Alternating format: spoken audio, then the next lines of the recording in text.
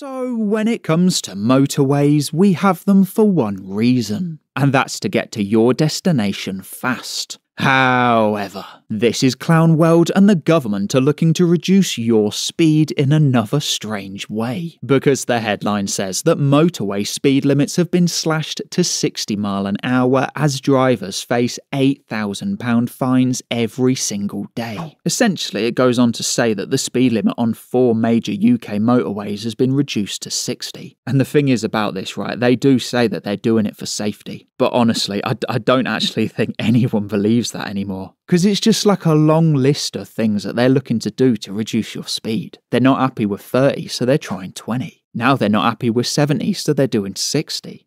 It always goes one way, it just never goes the other way. And when it comes to motorways, right, we have them for one reason. Like, that's it. Like, it's just a main artery down your country. There's no other reason for it. So if they're gonna just start reducing the speed, well, you might as well just go on like village roads and A roads and stuff. Because like, let's say the majority of roads that you come across are like between 30, 40 and 50.